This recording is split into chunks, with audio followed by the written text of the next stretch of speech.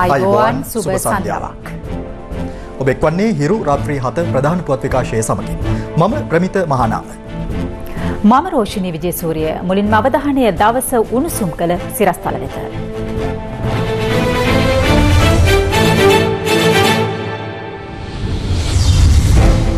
ශ්‍රී ලංකාවට එරෙහි මානව හිමිකම් යෝජනාව වැඩි ඡන්දයෙන් සම්මත වෙයි.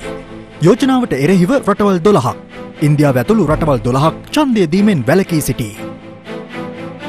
ඉතිහාසයේ පළමු වරට එකවර 10 දෙනෙකුට මරණ දඬුවම. එක්සත් ජාතික පක්ෂයෙන් මැතිවරණ කොමසාරිස්ට පැමිණිල්ලක්. මලයාසියානු ගුවන් යානය සෙවීම යලි නවතා දමයි. බස්නාහිර සහ දකුණු පළාත් සභා මැතිවරණ වෙනුවෙන් දේශපාලන පක්ෂ තම අවසන් ජන රැලි ඊයේ පැවැත්වුවා. එක්සත් ජනතා නිදහස් සන්ධානයේ තම අවසන් ජන රැළිය පැවැත්වුවේ හම්බන්තොට දෙබරවව එන්.පී. දයාරත්න ක්‍රීඩාංගණයේදී. ඒ ජනාධිපති මහින්ද රාජපක්ෂ මහතාගේ ප්‍රධානත්වයෙන් අපි රට සංවර්ධනය කරා.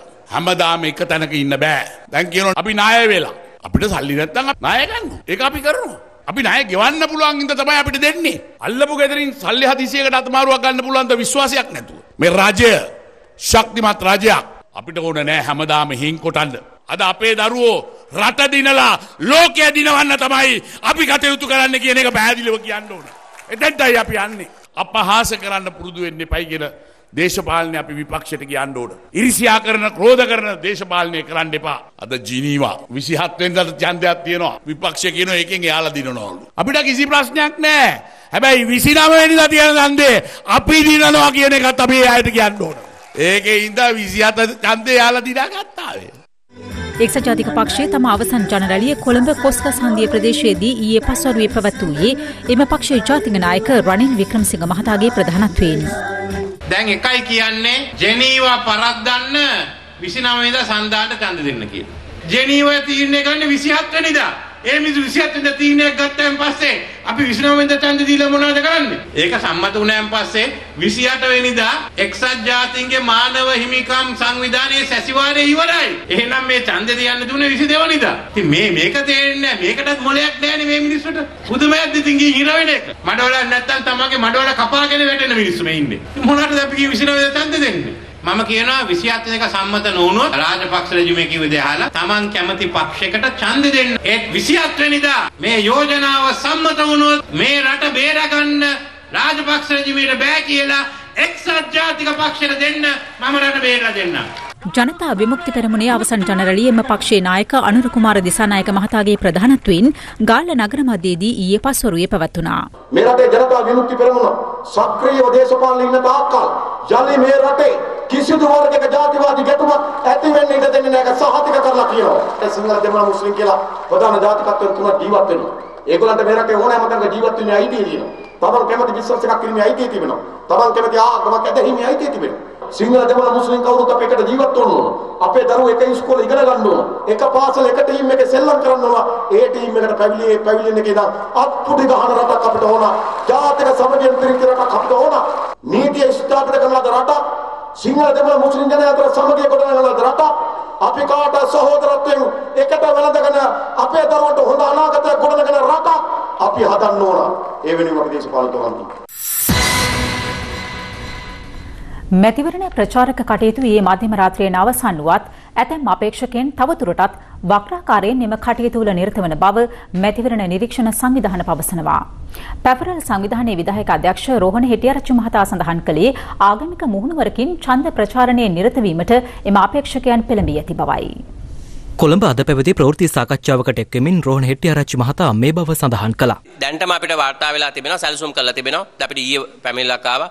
ආගමික උත්සව ස්වභාවයෙන් කවි බණ පන්සල් දෙකක සැලසුම් කරලා තියෙනවා. අපි පහුගිය මැතිවරණවලදී අපි දැක්කා මේවැනි වක්‍ර ක්‍රම පාවිච්චි කරනවා. බෝධි පූජා තියෙනවා. සෙත් පැතීම් තියෙනවා. වෙනත් සංස්කෘතික උත්සව ආකාරයට පවත්වනවා. ඒ නිසා අඩුම තරමින් මේ ඡන්දදායකයන් දැන් මේ සියල්ල නීතිය හොඳින්ම දැනගෙන තමයි මේව කරන්නේ. ඒ නිසා අඩුම තරමින් මේ ඉදිරි දින දෙක තුල මේ වක්‍ර ආකාරයකින්වත් ප්‍රචාර කටයුතු වලින් වළකින්න කියලා අපි සියලුම පක්ෂ සහ අපේක්ෂකයන් ඉල්ලා හිටිනට කැමතියි. මේ අතර බස්නාහිර සහ දකුණු පළාත් සභා මැතිවරණට අදාළව පොලිස් දෙපාර්තමේන්තුවේ මැතිවරණ කාර්යාලයට පැමිණිලි 138ක් වාර්තා වී තිබෙනවා. ඉන් වැඩිම පැමිණිලි සංඛ්‍යාවක් ලැබී ඇත්තේ බස්නාහිර පළාතෙන්. එම සංඛ්‍යාව 81ක්. දකුණු පළාතෙන් ලැබී ඇති පැමිණිලි සංඛ්‍යාව 57ක්. මැතිවරණ කාල සීමාව තුළ මේ දක්වා පුද්ගල අත්අඩංගුවට ගැනීම 136ක් සිදුව ඇති බව පොලිස් මාධ්‍ය ප්‍රකාශක කාර්යාලය සඳහන් කළා. මැතිවරණ ප්‍රචාරක පුවරු පොලිසිය මැදිහත් වීමෙන් ඊයේ මධ්‍යම රාත්‍රියේ සිට ඉවත් කෙරුණද අද දිනේදීත් ඇතැම් ප්‍රදේශවල මැතිවරණ ප්‍රචාරක පුවරු හිරු කැමරාවේ සටහන් වුණා.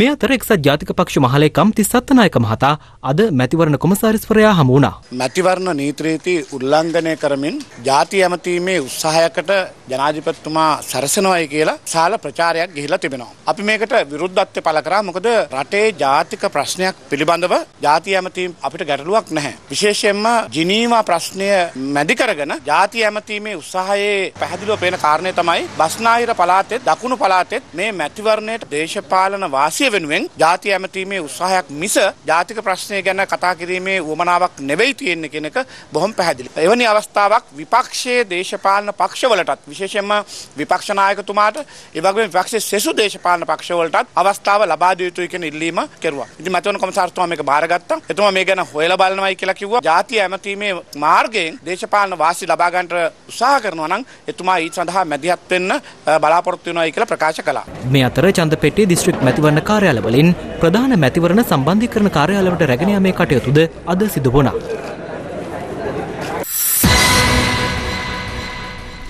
2004 වසරේදී රත්තොට නාගලදී සිදු වූ මනුෂ්‍ය ඝාතනයකට වරදකරුවන් වූ 10 දෙනෙකුට අද මහනුවර මහාධිකරණ විනිසුරු මණිලාල් වෛද්‍යතිලක මහතා විසින් මරණ දඩුවම නියම කළා. මරණ දඩුවම නියම කෙරුණේ රත්තොට ප්‍රදේශයේම පදිංචිකරුවන් පිරිසකටයි. රත්තොට නාගල මාඩුපට්ටිය ප්‍රදේශයේ වතු නිවාසයක පැවති රැස්වීමක් අතුරුතුරදී ඝාතනය සිදු තිබුණේ 2004 වසරේ අප්‍රේල් මාස 8 වනදායි. එහිදී ඝාතනය කර තිබුණේ අයියාව මුත්තු කුමාර නැමැත්තෙක්. ඝාතනය සම්බන්ධයෙන් පුද්ගලයන් 14 දෙනෙකුට චෝදනා එල්ල වී තිබුණා. නඩුව විභාග වන කාලයේදී එක් පුද්ගලයෙක් මියගොස් ඇති අතර සෙසු 13 දෙනාගෙන් 3 දෙනෙකු මෙම නඩුවෙන් නිදහස් කර තිබෙනවා. සෙසු 10 දෙනාට ඝාතනය සම්බන්ධයෙන් මරණ දඬුවම නියම කෙරුණේ මහනුවර මහාධිකරණ විනිසුරු මණිලාල් වෛද්‍යතිලක මහතා විසින්. එලෙස මරණ දඬුවම නියම වූයේ රත්තොට පදිංචිකරුවන් වූ රත්නායක මුදියන්සේලාගේ තිස්ස බණ්ඩාර, රත්නායක මුදියන්සේලාගේ විජේ බණ්ඩාර, නාගලිංගම් ක්‍රිෂ්ණමූර්ති, ලෙච්චමන් විජේකාන්ත්, කරුපයියා යෝගේශ්වරන්, තංගයියා සෙල්ලන්බරන්, හේවාපේඩිගේ රංජිත් ජිනසිරි, ලෙච්චමන් යෝගරාජා, සිවසාමි සිවාහා, රාමනාදන් අබ්දුල්ලා යන විත්තිකරුවන් 10 දෙනාටයි.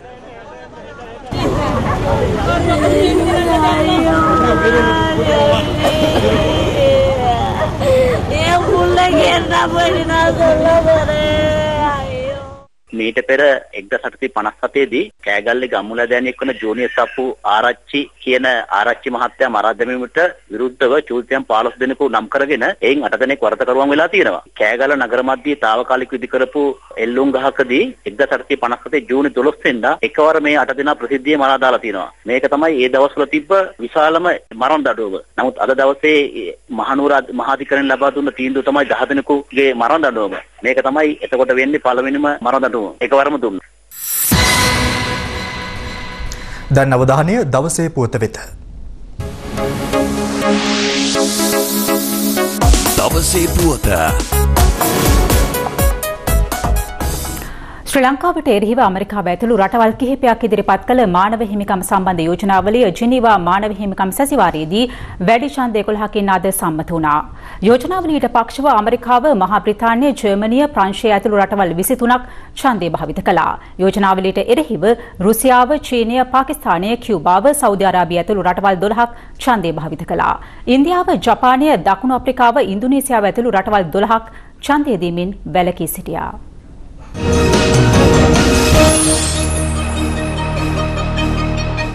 අමරිකාව ඇතුළු රටවල් 41ක අනුග්‍රහයෙන් සැසිවාරයට ඉදිරිපත් කෙරුණු ශ්‍රී ලංකාව පිළිබඳ යෝජනාවලිය විවාද කිරීම ඇරමුණේ අද මෙරට වේලාවෙන් 5:05ට පමණ. එහිදී යෝජනාවට පක්ෂව මෙන්ම විපක්ෂවත් අදහස් පළ වුණා. The draft resolution also shifts the parameters of the current draft කෙසේ වෙතත් මෙහිදී පාකිස්තානයේ ප්‍රශ්න කර සිටියේ යෝජනාව ක්‍රියාත්මක කිරීම සඳහා වෙන් කර ඇති අමරිකානු ඩොලර් මිලියන 1.4 සපයා ගන්නේ කෙසේද යනුවෙන්.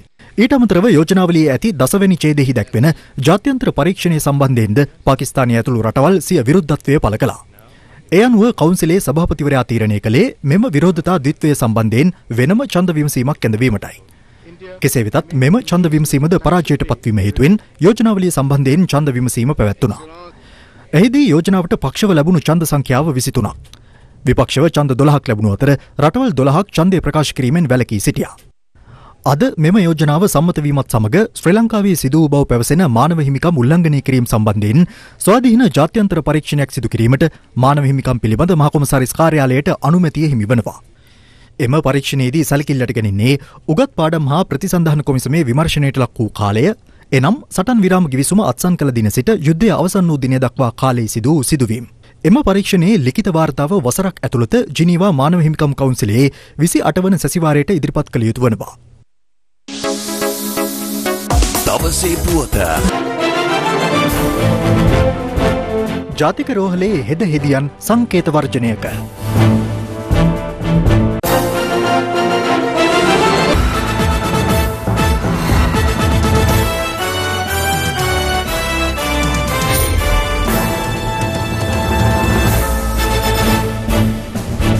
ඔබ නැවතත් හිරු ප්‍රවෘත්ති සමගින්. පුංචි පැටික්කිට දීපු පොරොන්දුව මතක ඇමති කෙනෙක් ඉන්නවා. ඒ ඇමතිතුමා කවුද කියලා දැනගනිමු. රටවට කර බැන්දත් කටවට කර බඳින්න බැරි වැට නැති කටේ.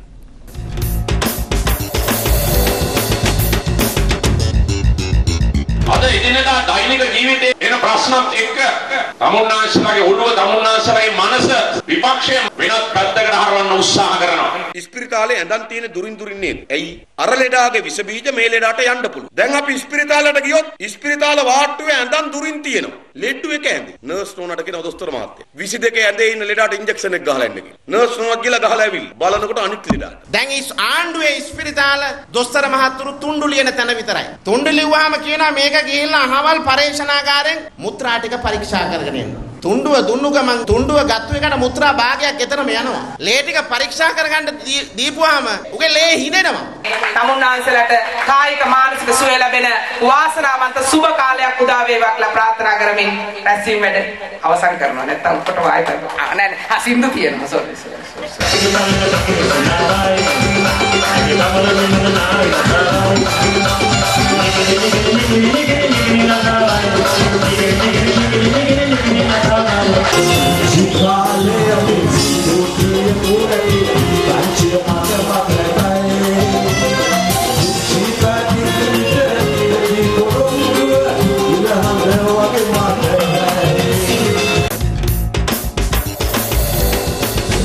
දැන් තවත් පුවත් සමගින් රටවටා හිරු.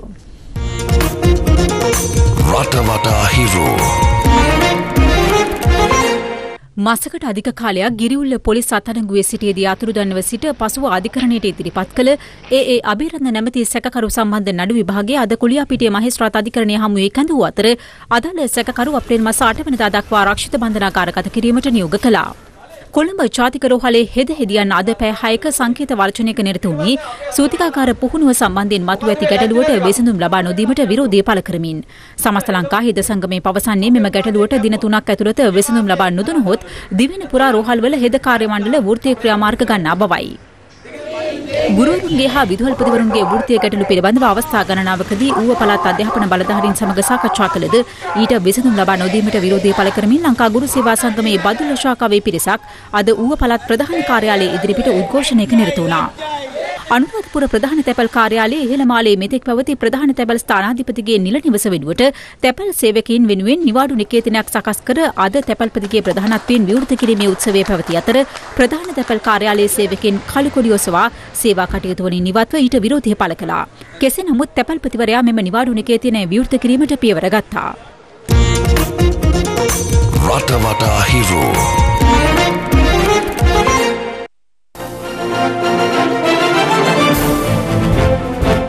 බිෂොප්වරයාගේ සුපිරි මාලිකය.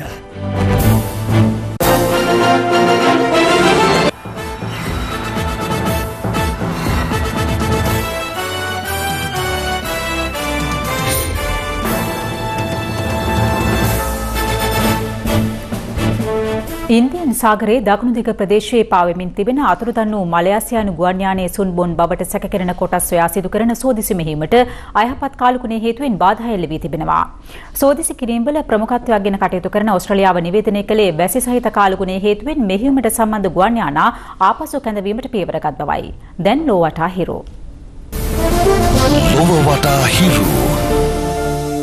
හිටපු අල්කයිඩා නායක ඔසාමා බින් ලාඩන්ගේ බෑනා වන සුලේමාන් අබු ගයිත් ත්‍රස්තක්‍රියා රැසකට සම්බන්ධ වර්ධකරුවෙකු කරමින් ඇමරිකානු අධිකරණයක් මගින් ජීවිතාන්තය දක්වා සිරදඬුවමකට යටත් කර තිබෙනවා. අල්කයිඩා සංවිධානයේ හිටපු ප්‍රකාශකයෙකු වන සුලේමාන්ට එරෙහිව සැප්තැම්බර් 11 වනදා ප්‍රහාරය සහ තවත් ත්‍රස්තක්‍රියා රැසකට සම්බන්ධ බවට චෝදනා කරමින් සති 3ක කාලයක් මෙම නඩු විභාගය පැවැත්වුණා. ජර්මනු බිෂප්වරයෙකු වන ෆ්‍රාන්ස් පීටර් ටෙබාට්ස් වෑන්ගේ බිෂප් පදවිය ඉවත් කිරීමට වතිකානය පියවරගෙන තිබෙනවා. පල්ලිය සතු අරමුදලින් ඇමරිකානු ඩොලර් මිලියන 43ක මුදලක් සුගෝපභෝගී නිවසක් සඳහා අනවශ්‍ය ලෙස වියදම් කිරීම ඊට හේතුවයි. මිනිමෙරුම් චෝදනා යටතේ වසර 40කට අධික කාලයක් සිරදඬුවම් නියමව සිටින චූදිතයෙකු සම්බන්ධයෙන් යලි නඩු විභාගයක් පැවැත්වීමට ජපාන අධිකරණයක් තීන්දුව කර තිබෙනවා. ඉවායෝ හකමාඩා නැමැති 76 හැවිරිදි මේ පුද්ගලයා 1968 වසරේදී සිරගත කෙරුණේ තම හාම්පුතා ඇතුළු ඔහුගේ පවුලේ සමාජිකයින් සිව් දෙනෙකු ඝාතනය කිරීමේ චෝදනාව මතයි. නමුත් නවතම DNA වාර්තාවලට අනුව අනාවරණය වන්නේ ඔහු එම ඝාතනවලට සම්බන්ධ නැති බවයි. මිනිමෙරුම සිදු වූ ස්ථානයේ තිබී සොයාගත් හකමාඩාගේ බවට සැක කළ ඇඳුම්වල තිබූ ලේ පැල්ලම් සහ හකමාඩාගේ රුධිර සාම්පල අතර නොගැලපීමක් පවතින බවට එම පරීක්ෂණවලින් අනාවරණය වී තිබෙනවා. ඒ අනුව හකමාඩා නඩුව සැලකෙන්නේ ලොව දීර්ඝතම කාලයක් විභාග වූ මරණ දඬුවම් නඩුව ලෙසයි.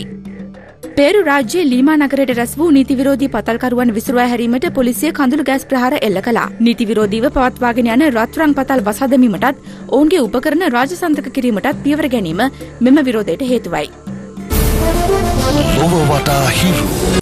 චෙන්නයි සුපර් කිංස් කණ්ඩායම සහ රාජස්ථාන් රොයල්ස් කණ්ඩායම මෙවර IPL තරඟාවලියට සහභාගී කර නොගන්නා ලෙස ඉන්දිය ශ්‍රේෂ්ඨාධිකරණය ඉන්දිය ක්‍රිකට් පාලක මණ්ඩලයට යෝජනා කර තිබෙනවා. තරඟාවලියේ විනිවිදභාවය ආරක්ෂා කර ගැනීම සඳහා මෙවැනි යෝජනාවක් කරන බවයි ඉන්දිය ශ්‍රේෂ්ඨාධිකරණය අද පැවසුවේ. පසුගිය වසරේ IPL තරඟාවලියේදී මුදලට තරඟ පාවා දීමේ චෝදනා සම්බන්ධයෙන් චෙන්නයි සුපර් කිංස් කණ්ඩායමට සහ රාජස්ථාන් රොයල්ස් කණ්ඩායමට චෝදනා එල්ල වුණා. එහි උච්චතම අවස්ථාව වුණේ චෙන්නයි සුපර් කිංස් කණ්ඩායමේ කළමනාකරු ලෙස කටයුතු කළ ගුරුනාත් මෙය්යප්පන් තරඟ පාවා දීම සම්බන්ධයෙන් වරදකරු වීමයි. මෙය්යප්පන් ඉන්දිය ක්‍රිකට් පාලක මණ්ඩලයේ සභාපති ලෙස කටයුතු කරන එන් ශ්‍රීනිවාසන් මහතාගේ බෑණනුවන්. පසුගිය අඟහරුවාදා ඉන්දිය ශ්‍රේෂ්ඨාධිකරණය ශ්‍රීනිවාසන් මහතාගෙන් ඉල්ලා සිටියේ IPL තරඟ මුදලට පාවා දීම සම්බන්ධයෙන් සිදුවන පරීක්ෂණ කටයුතු අවසන් වනතුරු ඉන්දිය ක්‍රිකට් පාලක මණ්ඩලයේ සභාපති ධුරයෙන් ඉල්ලා අස්වන ලෙසයි. ඊට ප්‍රතිචාර දක්වමින් ශ්‍රීනිවාසන් මහතා අද සිය ධුරයෙන් ඉල්ලා අස්වුණා. එම තනතුර සඳහා ඉන්දිය හිටපු ක්‍රිකට් ක්‍රීඩක සුනිල් ගවස්කා හෝ එවැනි පළපුරුදු හිටපු ක්‍රිකට් ක්‍රීඩකයෙක් පත් කරගන්නා ලෙසද ඉන්දිය ශ්‍රේෂ්ඨාධිකරණය අද ඉන්දිය ක්‍රිකට් පාලක මණ්ඩලයට යෝජනා කළා. එම යෝජනා සම්බන්ධයෙන් ඉන්දිය ක්‍රිකට් පාලක මණ්ඩලයේ අවසන් තීරණය හෙට දිනේදී දැනුම් දීමට නියමිතයි. පන්දුවාර 20 ලෝක කුසලානේ සුපිරි වටේ නෙදර්ලන්තය සමග පැවති තරගය තියුණු තරගයකින් අනතුරුව ජය ගන්නට දකුණු අප්‍රිකානු ක්‍රීඩකින් අද සමත් වුණා. තරගය පැවැතුනේ බංග්ලාදේශයේ චිතගොන්හිදී.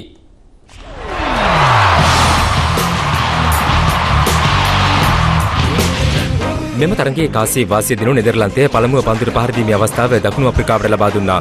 දකුණු අප්‍රිකානු ක්‍රීඩකින් පන්දුවාර 20 තුල කඩලු 9ක් දැවී රැස් කළ ලකුණු සංඛ්‍යාව 145ක්. හෂිම් අම්ලා 4 පාර 7ක් සහ 6 පාරක් සමගින් ලකුණු 43ක් ලබා ගත්තා.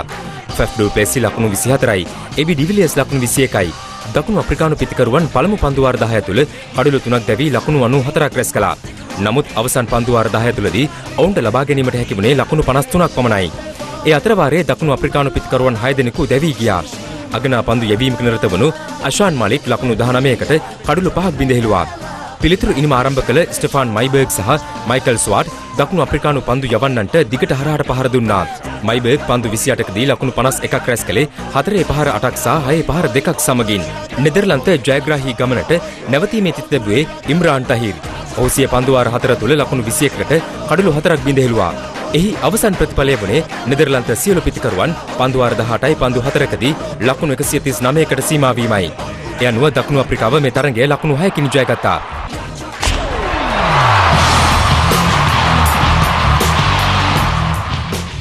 පන්දුවර 20 ලෝක කුසලානේ සුපිරිවටේ ශ්‍රී ලංකා එංගලන්ත තරගයේ මේ වන විට බංග්ලාදේශයේ චුතගොන්හිදී පැවැත්වෙනවා. තරගයේ 81 වාසි දිනු එංගලන්තයේ පළමු පන්දුර පහර දීමේ අවස්ථාව ශ්‍රී ලංකා කණ්ඩායමට ලබා දුන්නා. ශ්‍රී ලංකා ක්‍රීඩකින් මේ වන විට එක් කඩුල්ලක් දැවී ලකුණු 41ක් ලබා සිටිනවා. Hiru Sports Corner.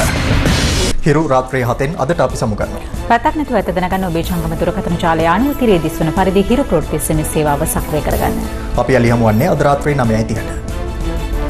ආයුබෝවන්.